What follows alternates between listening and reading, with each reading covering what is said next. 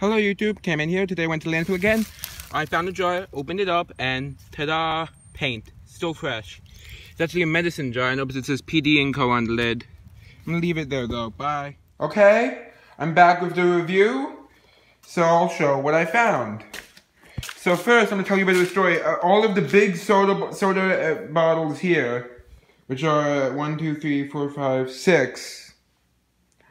There was this like row of them of soda bottles upside down in the shape of a giant circle.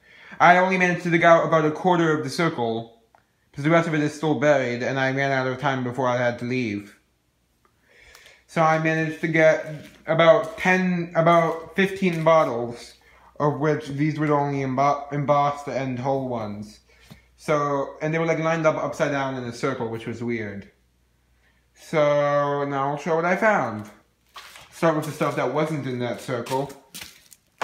Okay, there's this like salt shaker, unembossed except for a 14 on the bottom. You put that down, whatever, that's good enough. And this is just like, I'm assuming like alcohol bottle, except it doesn't say federal law forbids, which is weird. Just looks like an alcohol bottle, the style. Maybe vinegar, actually. Okay. Then there's this. This is one of my favorites of the ones I dug. Silver Fox Beverages, and it has part of a label. See? It looked like it said Silver Fox. Yep. I'm gonna spray paint that with clear gloss so that way it stays on. That's all. And then it says New York City, New York on the back. Oh, and based on the glass company, I can tell you the exact date of it. I just have to check my guide. And it has like these stars around the neck. Yep. Okay, next. Well, all of the big soda bottles here are from there. This one's not. It's a beer bottle. It says Munch Brewery. It's a bit worn down, but that's okay. It has an M there. And then it says Bottling Department Inc. Munch Brewery Bottling Department Inc. New York. Brooklyn, New York. And that's cool. Yep. I'm not keeping all of these for my personal self. I'm having a sale sometime soon. At a local festival. This is Able Bottling Works Inc.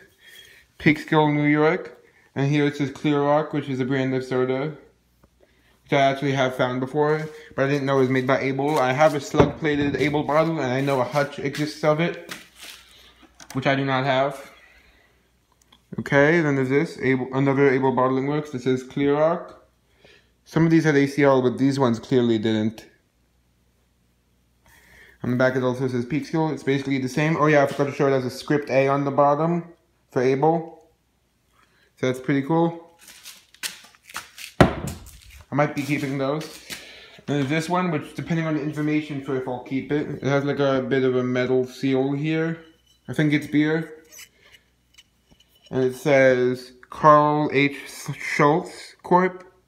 So I guess it depends on its age and everything for if I want to keep it. It's machine made, I think. Actually, the seam seems to stop right before the lip. Weird. Okay. Next item is this. It says Everbest Food Products. I thought it said Everest originally, but it says Everbest Food Products Inc. And it says Brooklyn, New York. I think actually, weirdly enough, most of these are from Brooklyn. And then this ginger ale. Canada Dry Ginger Ale. Also, well, this one's New York, New York. Canada Dry. Yep. Okay, and that's all. Hope you enjoyed. Bye!